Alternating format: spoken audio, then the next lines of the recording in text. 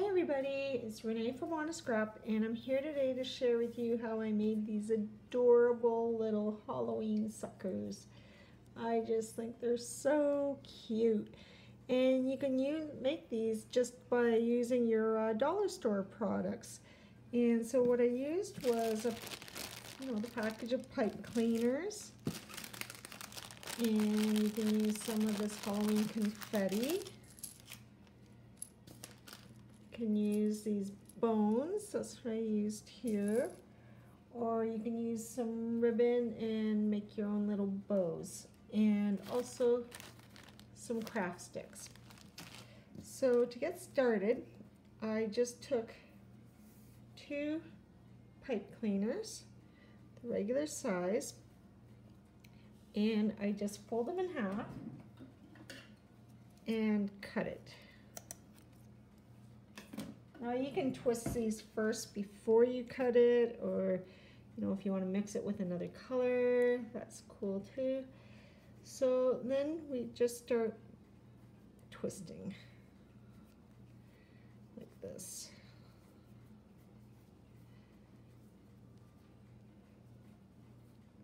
So they come together so fast and easy. And also you're going to need some glue.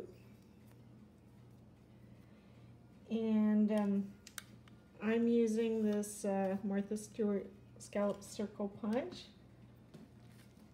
just to punch out some circles. And then you just take your end and start rolling it.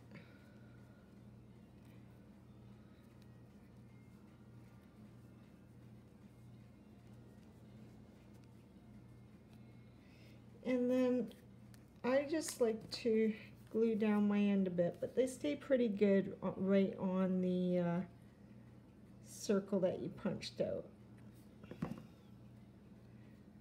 So I just hold that down for a minute, grab one of my craft sticks, grab my circle punch, and I just cover the whole circle in glue, and I'm using the 3-in-1 Beacons glue. I just got it transferred into that bottle here. I just put a little bit more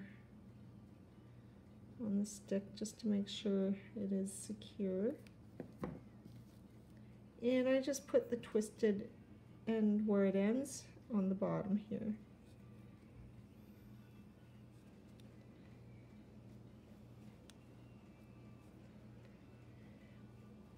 And then I think the bones look really cute as the like a bow or the twist tie on the bottom of a wrapper. And that does take a while to dry. And there you have it. And then you can also use like an ant on these, or a fly, or a spider. Or if you like, you can add a spider web onto your sucker, or make it really creepy, as I did in this one. Here, and I'll do another one like this here. So I already have one cut in half and twisted. So I'm just going to start twisting here.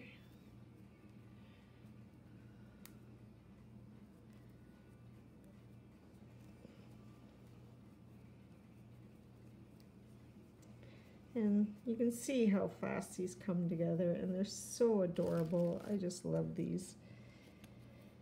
And I already have another circle punch here. So I'm just going to stick some glue there. And if you want, you could use hot glue also. That would work just as good. This takes time to stick there.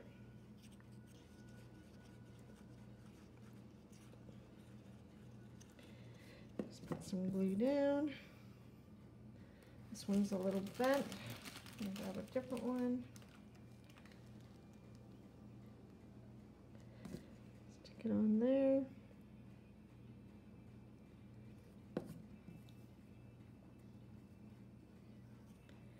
Just make sure it's centered.